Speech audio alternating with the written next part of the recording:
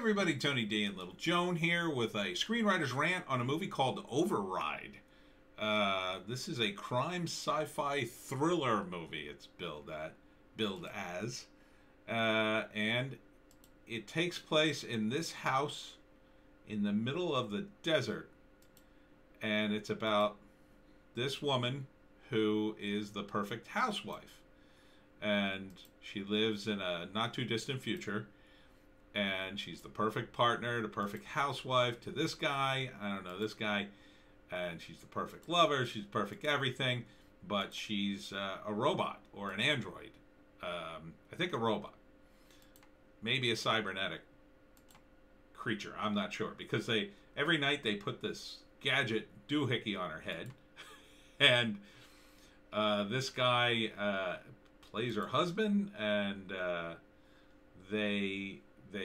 it's like the Truman Show. They also have a TV show based on her. And is that Dax Shepard? It kind of looks like him.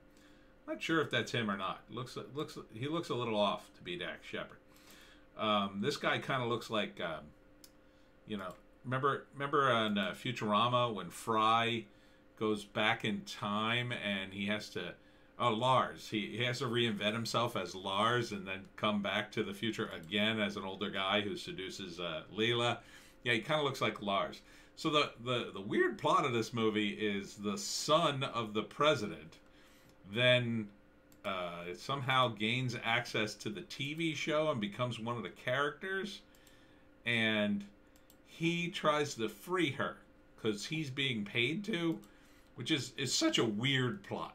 Why would you involve the president's son in this plot? Like, there's so much material already. When you have a robot housewife, you could do a whole drama about what it means to be human and, whether or not she's real and whether or not it matters. But instead, it's this weird sort of a thriller, I guess. But it doesn't feel very thrilling because there's just too much going on. There's the TV show. There's the fact that she's kind of a robot or an android. And then the president's got to be involved. So she ends up taking him hostage. and she knows about the TV show. And here she is. She like conks him on the head with a pan. There he is bleeding. Very poor special effects blood in my view. That doesn't look like a real wound. It doesn't look like something would happen if you got hit by a frying pan anyway. But I'll tell you, the lead actress is very attractive. So they did do some good casting. And she seems to be pretty good in the lead role. But the best part about this is Superman plays the president. See, there she took off her skin. It's a little bit, it seems like it's stealing from The Demon with the Glass Hand, which, for those of you who don't know, is Harlan Ellison's, I believe it's a short story or an Outer Limits story. And then that was why he sued James Cameron over Terminator, apparently, because it was sort of a combination of that and a story he did called Soldier or Trooper. But so let me see if I can find the president. Luke Goss. The president is Dean Cain. And there's all sorts of scenes. See, like, yeah, his name's in the credit.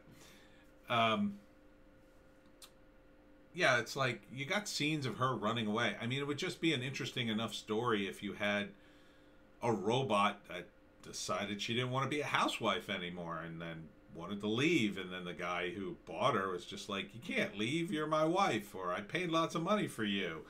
And she was just like, but I want to see the world and you're not letting me. Like, that in and of itself would be enough. Instead, I feel like they've overdone this one. There's too many elements here. Directed by Richard Colton, also written by Richard Colton. Let's see. So that I don't see a time when the movie's out. Let me see if we can find.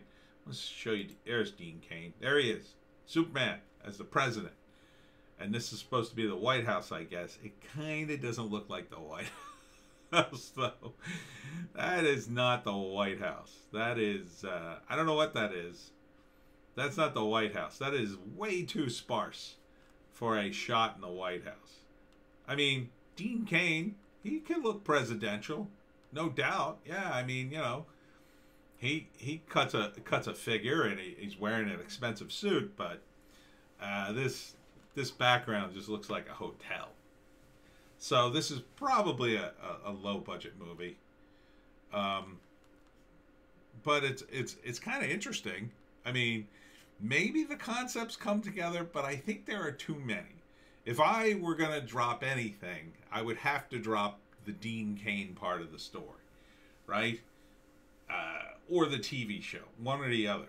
Both. I would actually drop both and just make it about a guy who had a robot wife, and then that she decides that she doesn't want to be his wife anymore, or she decides there's more to life and starts to discover life, and he's just like sheltering her because he's selfish and doesn't really love her and just uses her. You know, you could do a lot with that. It seems like they're just throwing a ton of elements in here. And like none of them are really gonna pay off like they should, because once you involve the president and a TV show, I mean, that's pretty big, right? I mean, it should be. I mean, I don't want to get political in this one, but you know, it should. The movie logic of it would be, oh man, this is like the biggest news story in the world.